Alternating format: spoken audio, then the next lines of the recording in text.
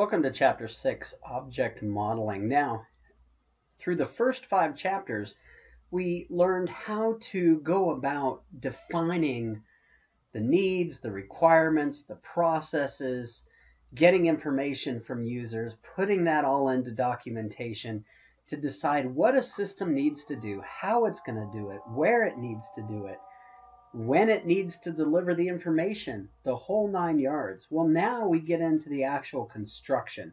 And we're going to talk about a common modeling method used, which is object modeling.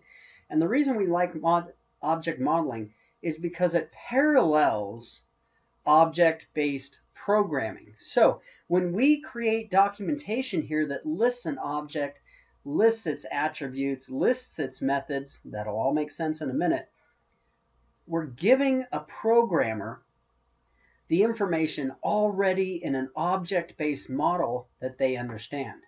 So let's take a look here. So first of all, the objectives. If you want to go ahead and pause and read these, you can. But we're going to get through these objectives in the next 2 lecture videos, this one and part 2. So go ahead and pause on these objectives.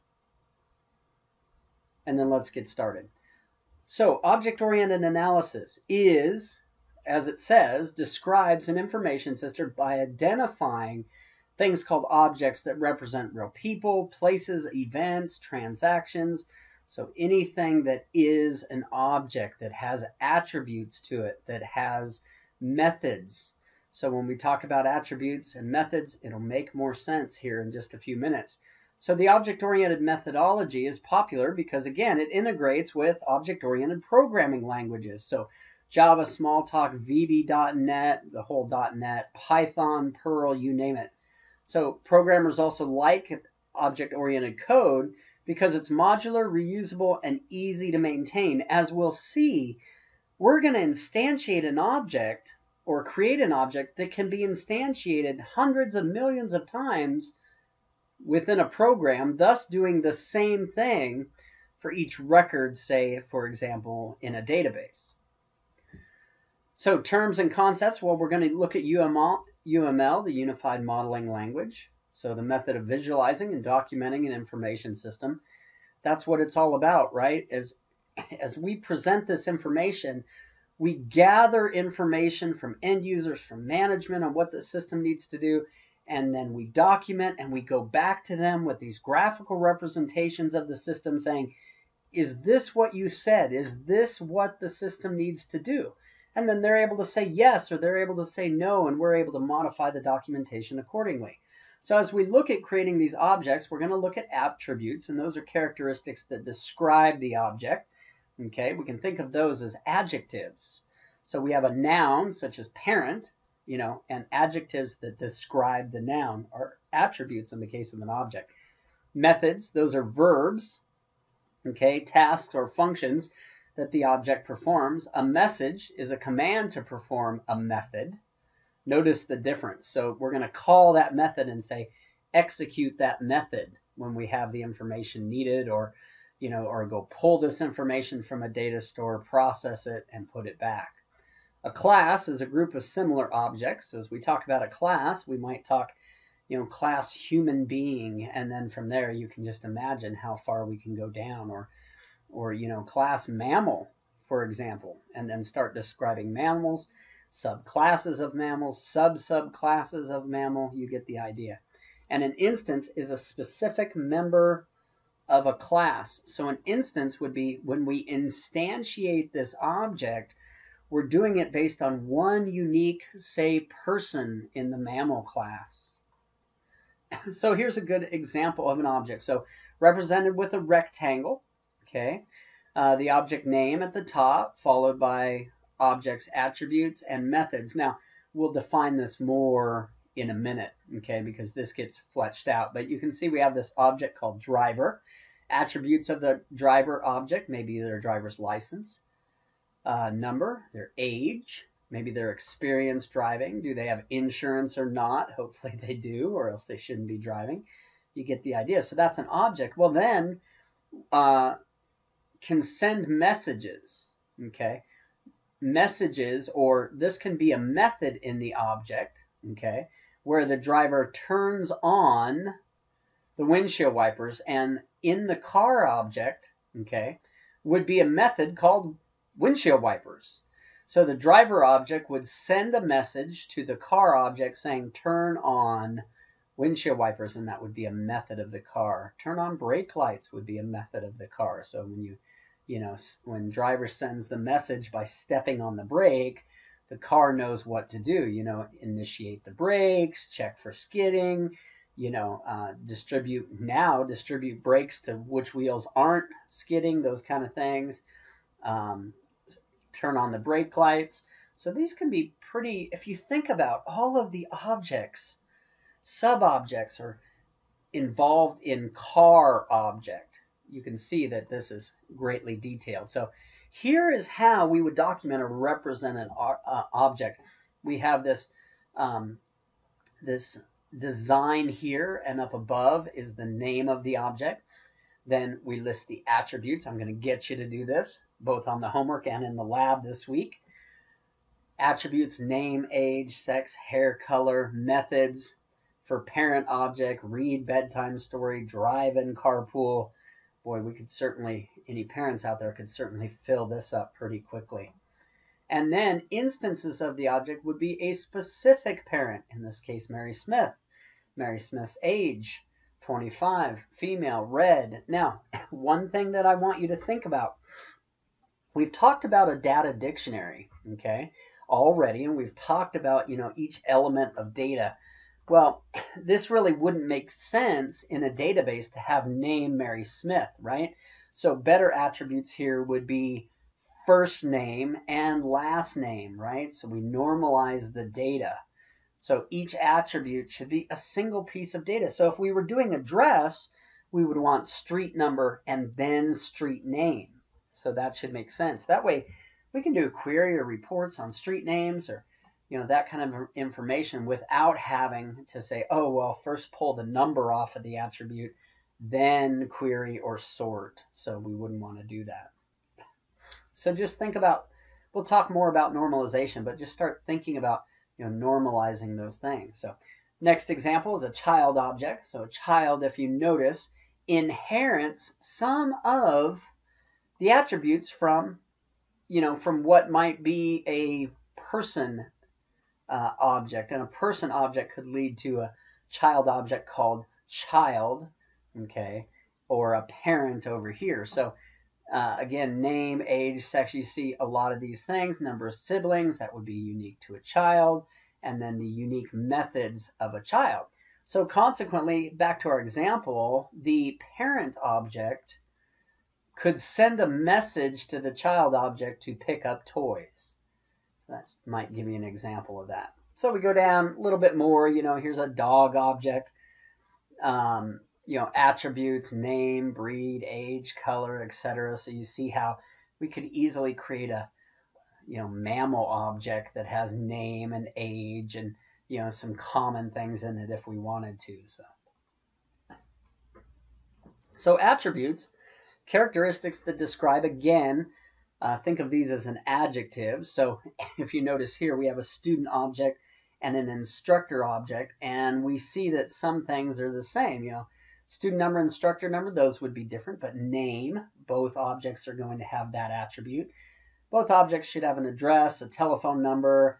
Both objects may have a date of birth if we choose to store that for the instructor. Okay, so you get the idea of how common attributes can create a class above, so that we don't end up with a bunch of redundancy in code.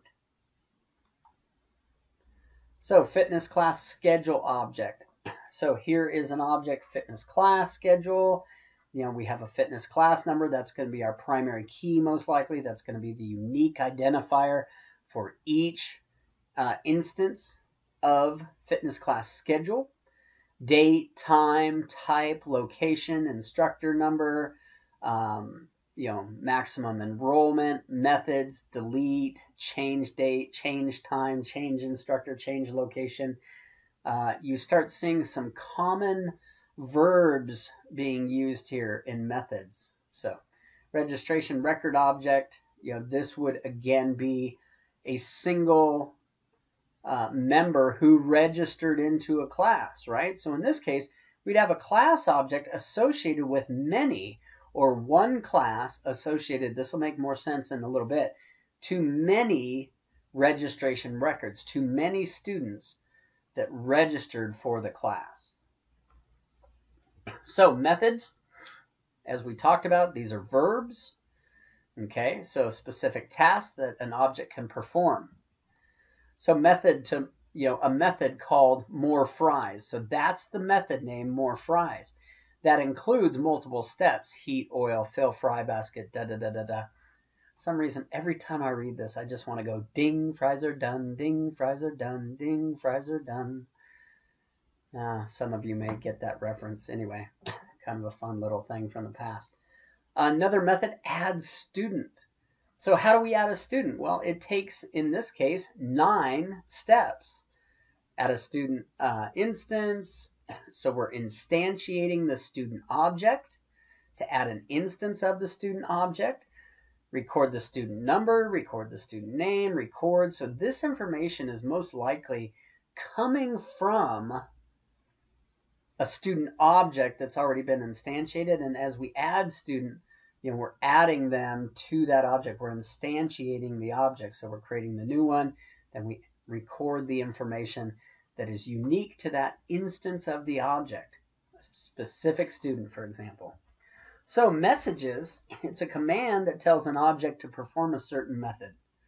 So the same message to 2 different objects can produce different results. So this is the idea of, as it says here, polymorphism, where depending on the input we give it, the program knows to take that input and do different things with different inputs. But the idea behind that is that we only have to write the code one time, and depending on the variables that are given, the code knows what to do based on the variables it's given, or the command or the messages that it's given. Okay? So we don't have to have that same message 5 times between, 5 objects, for example. So you can view a complete object as a black box. So the message can trigger a change in the object without specifying how the changes must be carried out. So we just know something needs to happen. It's the programmer and the information we give the programmer that will define how that's going to happen. So selecting gas at a gas pump, you don't know how it works, you just know you select the gas, right? So encapsulation, all data and methods are self-contained. So we like objects that are encapsulated objects because the information is self-contained. As it says, we know what that object contains, we know how we're going to use it, and it stands by itself, which means if we know that object works well, someone can come in behind and utilize that object, say a calculator object, for example. Why would we want to sit there and write one when we could go out to, say, the .NET library or the Python library and get a calculator that just meets our needs and instantiate that object into our program, and then as we need to do calculations, we instantiate the object with the inputs that we need to calculate, and off it goes. So an example of a message here. So good night. Polymorphically, okay, that's going to mean something, and we're going to act on it differently depending on the object that is receiving the good night. So in the case of if a parent receives the message good night, it causes the parent object to read a bedtime story. The dog causes the dog object to go to sleep, one would hope, and the child object to get ready for bed. Okay, now part of that get ready for bed may be waiting for parent to read bedtime story. So you can see we have the single message, and as we send that message to different objects, they act differently. That's the polymorphic portion of this, but we only have the one object. So, and then under each message, we only have the one message, and then under each object is a method that says, well, if you receive this message, do something different.